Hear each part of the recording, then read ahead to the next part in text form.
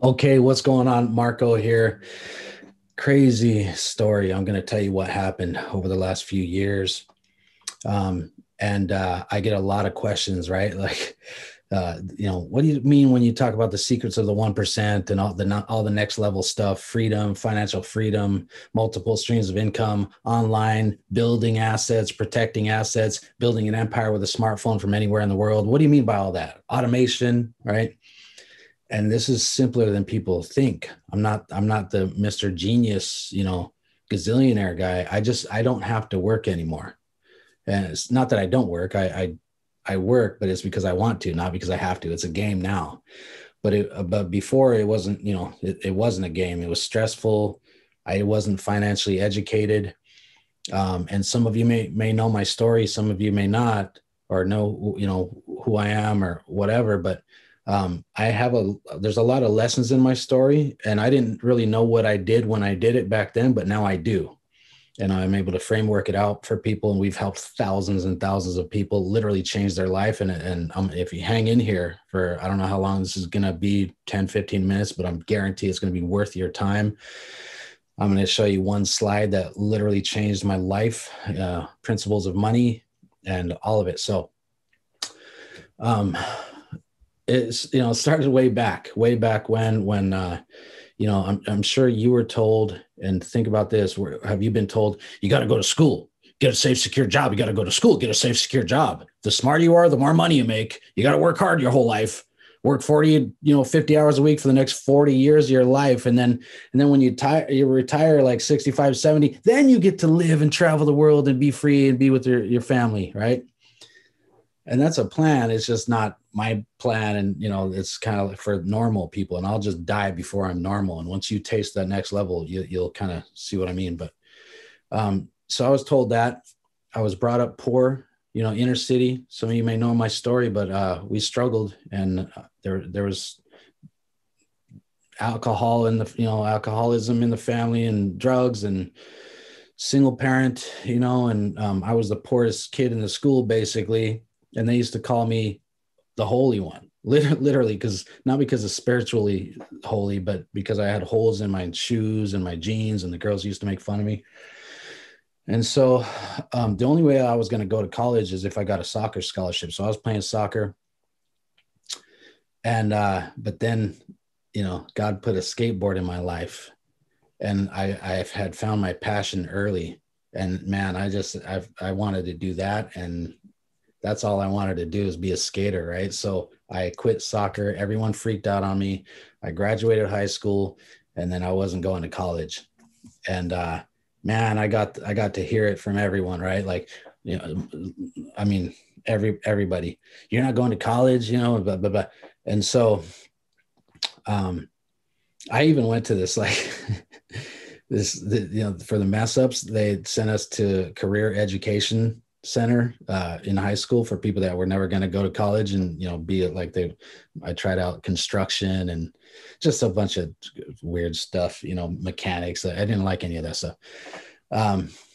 So I graduated high school, and I just was skating. I just wanted to be a skater. But after a minute, my dad, he calls me up, and he's like, "What the are you going to do with that stupid skateboard? You need to go to school and get a job. Go to school, get a job, go to school, get a job." And somehow he came up with $800, and I knew he was broke, and he came up with that money, and I felt so guilty that I gave up on all my dreams.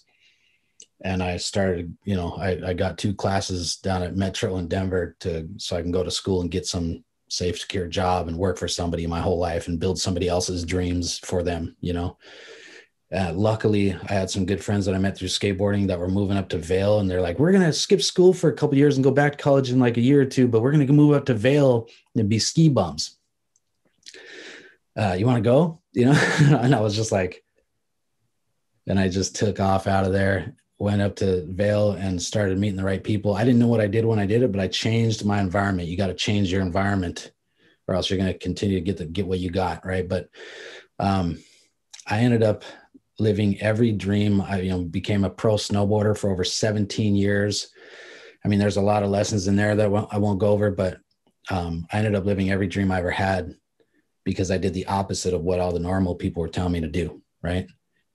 And there's lessons in there. If you take advice from normal, broke, struggling month to month, paycheck to paycheck people, and you do what they do, you're going to get the same results, right? And all the wealth books, they say, don't do that.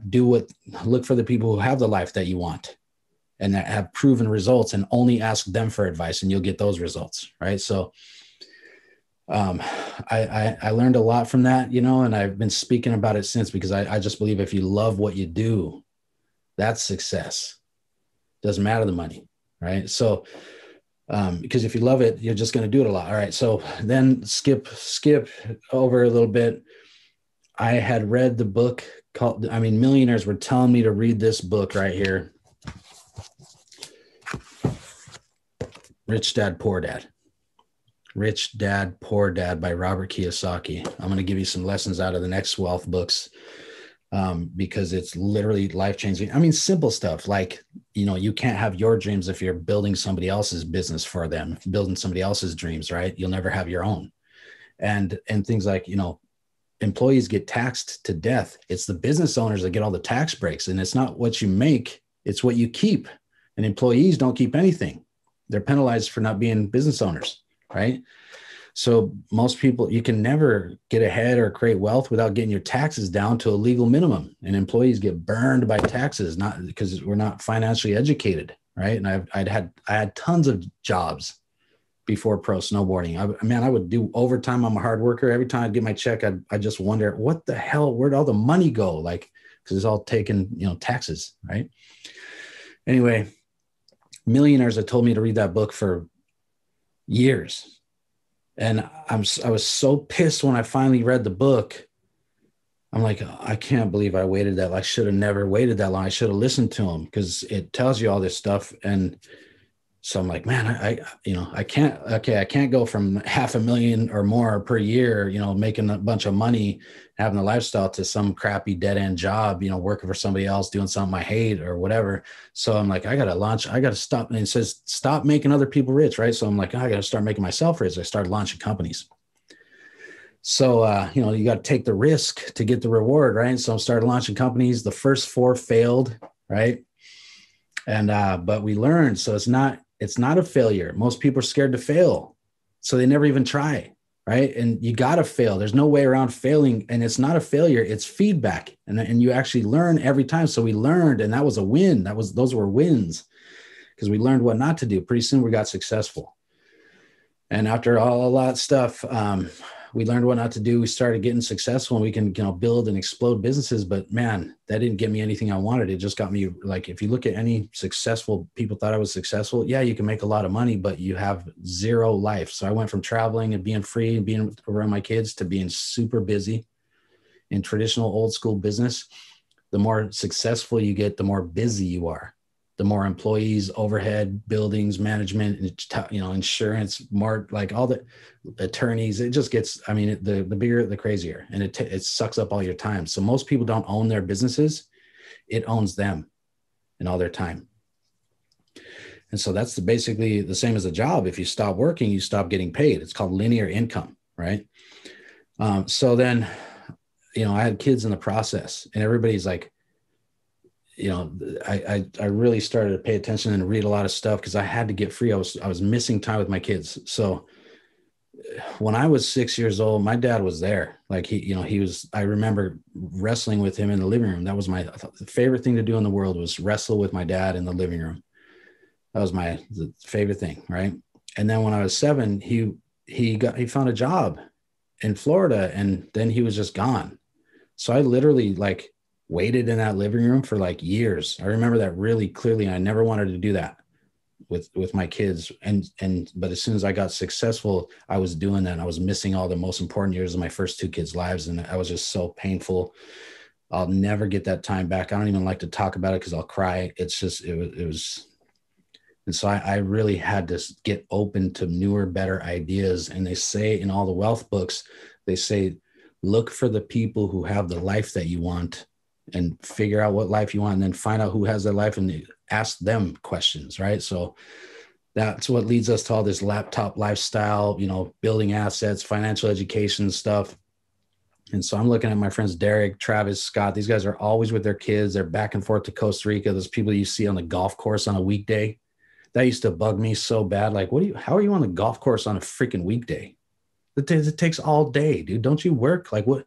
So I'm like, what do you guys do? Like, what do you do? And they're like giggling. I'm like, no, like, what do you do? Like, how does it work?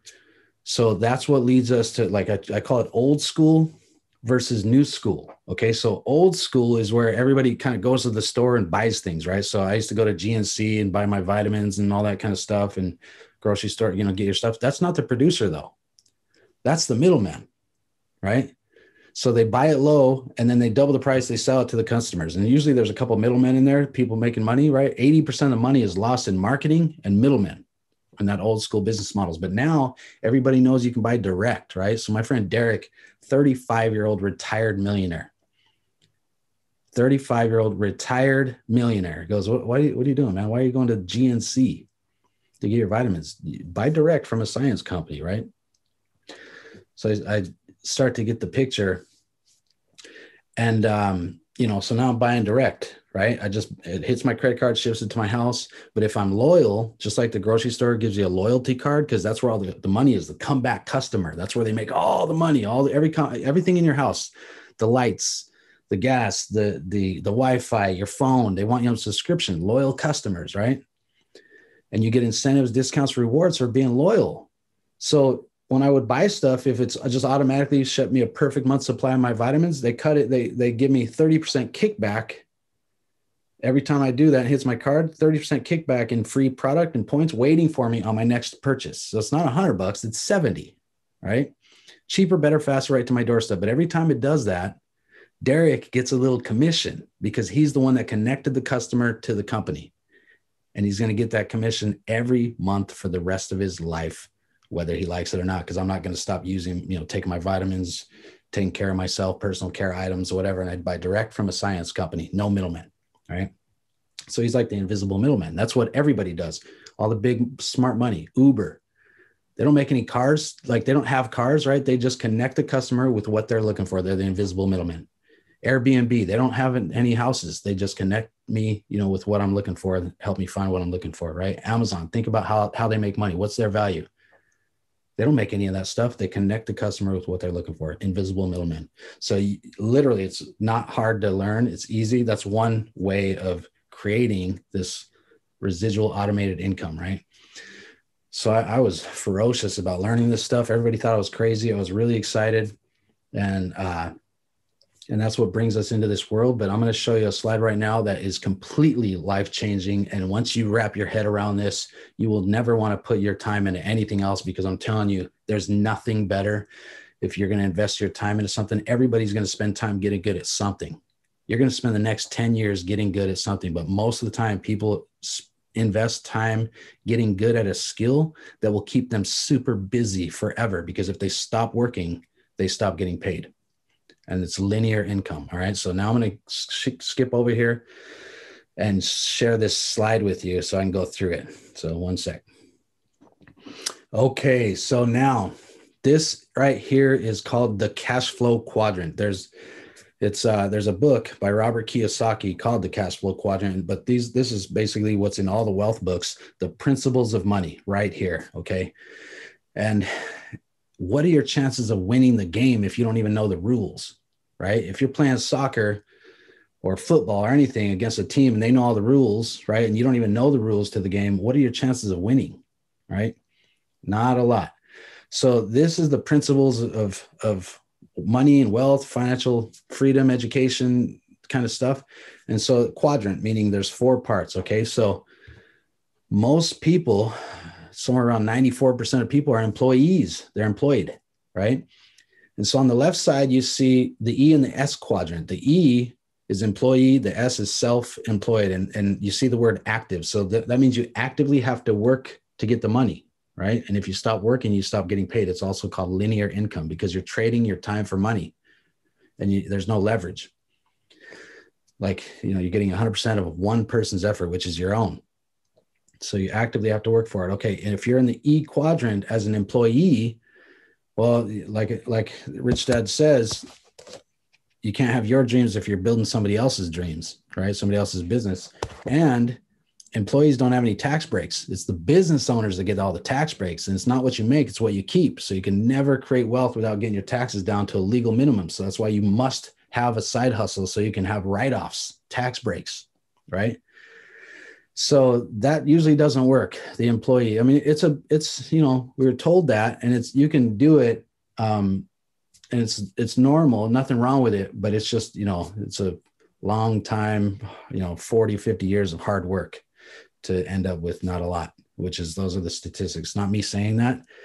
These are the statistics of the Bureau of the Census, you know, and Social Security Administration. You have a 95% chance of being either dead or dead broke when you're 65 if you do any of the normal stuff.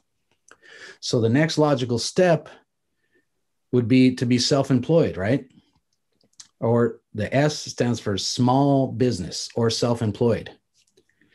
And it also stands for smart people. But there's a problem with smart people. And here's the catch to the whole game, okay? Smart people have a really hard time getting into the right side of this quadrant, into bigger business, thinking bigger, because they're always trying to be smart. And it's very hard for them to surrender to simple systems. So let me give you an example. Self-employed, you know, doctors, lawyers have their own little practice, right? Professionals, small business, salon owners, skate shop, whatever. Well, if you have a small business, here's the problem. I know, you know, I mean, even family members, they're attorneys, right? And really smart people, but they're so badass that, you know, the more titles you put behind your name, the less anybody can take your place and do that job for you while you know, if you wanted to be gone, right? Think about a surgeon. You put a bunch of titles behind your name, doctor, and you get really good at what you do, right? Well, nobody can do your job because you're that good, right? So you'd rather be at Disneyland with your kids or traveling the world or whatever, but you can't, because if you stop working, you stop getting paid. So basically, all they did is they bought themselves a job. That's the same as a job. If you stop working, you stop getting paid. It's you know, it's linear, right?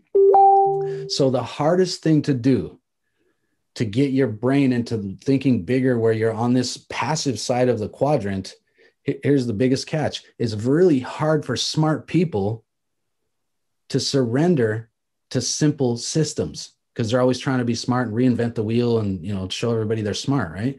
So my problem was I got into small business, and man, you just get stupid busy. And as a pro snowboarder and, you know, business person, like, same thing. I just got myself really busy, and nobody can take my place, right? Nobody can do the job that I do or be me. So same thing. I had to be humble, coachable, and listen to the people who had the life that I wanted so I can actually get those results. And so this is an invite to think at a really high level, okay? Like, think like McDonald's. Now think about this. Do you ever see the owner of McDonald's working in the building, working, right, for the money? Why not? Like, it's because he didn't make the best burgers. He made the best system. And that means any high school dropout can run that building if they just follow the manual, follow the system, right? So, because it's simple. And so you could get a better burger down the street with a genius chef that's super smart and does the best burgers, right? But he'll never, or she will never make more money than McDonald's, because it's her running the business, not the system running the business. Does that make sense? And so it's very hard to duplicate yourself in franchise, right? And so big business, you have systems. Like, I can even get a loan right now on a McDonald's if I wanted one, because the bank knows they're going to get their money back. It's a proven step-by-step system. So remember that, because we've created systems, and we know business vehicles with the right systems that you can follow. It's all learnable. You know, I'm not the biggest gazillionaire genius. I just paid attention, followed the systems, was humble, dropped my ego so I can be coached and learn things I didn't know before, so I can get what I never had before, right? And once you do that, and you learn how to follow systems, and then you can lead with the system, and then pretty soon you can teach other people and have systems running your business, you can move into bigger business. right? And so that's the big shift, is surrendering to proven step-by-step systems that actually work, and they can work for you. In fact, you're watching this video right now, and it's not going to be me live doing the video for you, right? Face to face. Literally, I have YouTube or Facebook or whatever doing the work for me, sharing information in the information age. And you can make a lot of money by sharing information in the information age, right?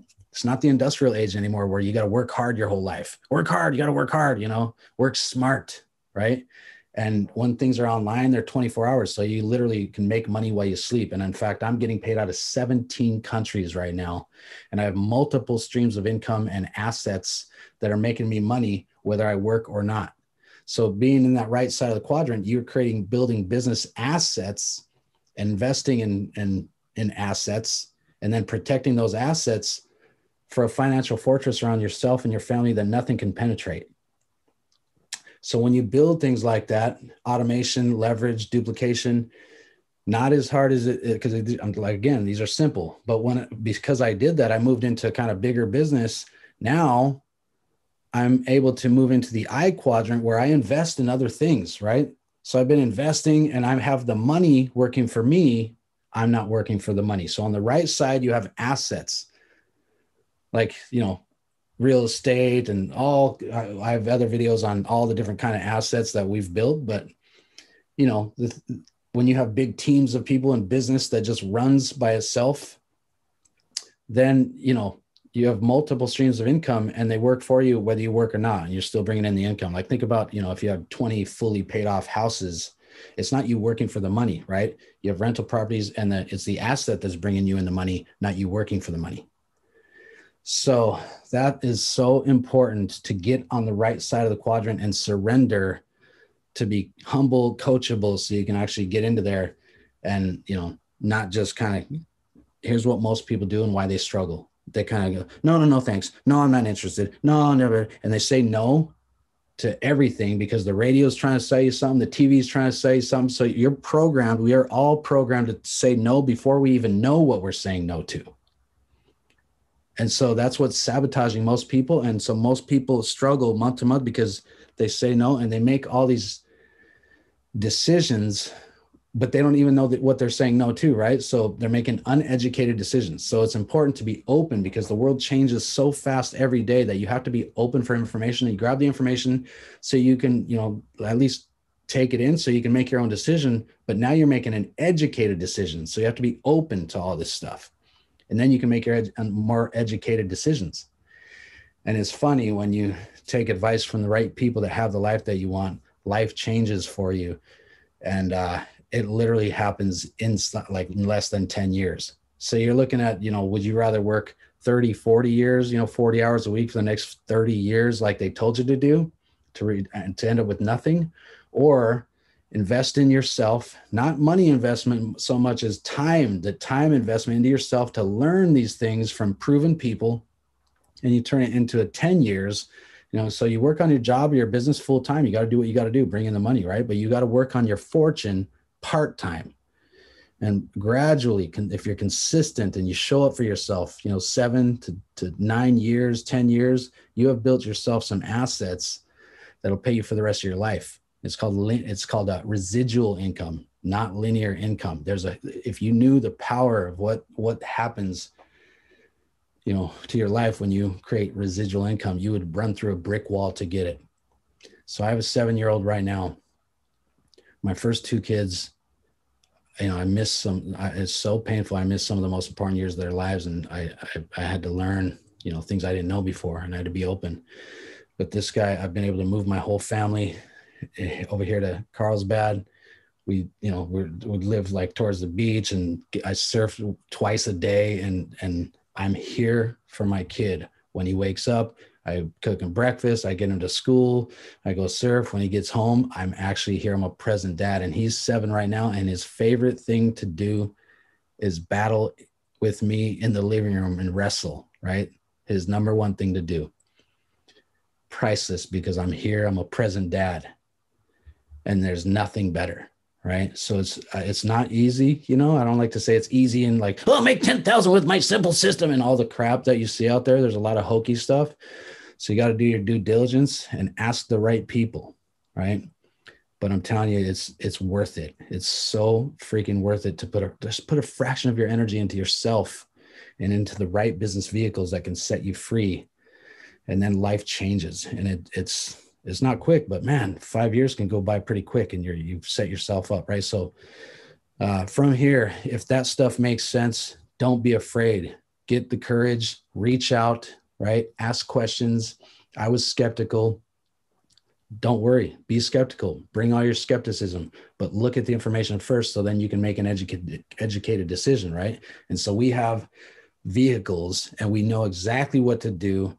Don't listen to media and a bunch of news anchors that don't own business and don't know what they're talking about. These nasty politicians that have never had a business before, they don't know what they're talking about either. You got to look for people that actually have the life that you want and ask them, right? So don't be afraid. I'm going to probably embed this video or put this a few places. So look for the button, click to the next link, you know, if it's an email, throw your email in there to get the next videos or go to the next steps. Reach out, ask questions. If someone shared this with you, ask them for more information, reach back out, say thank you, because it's valuable stuff. I'm hoping that made sense for you. And we'll see you on the next pages. We'll see you on the next steps. Much love, guys. Talk soon.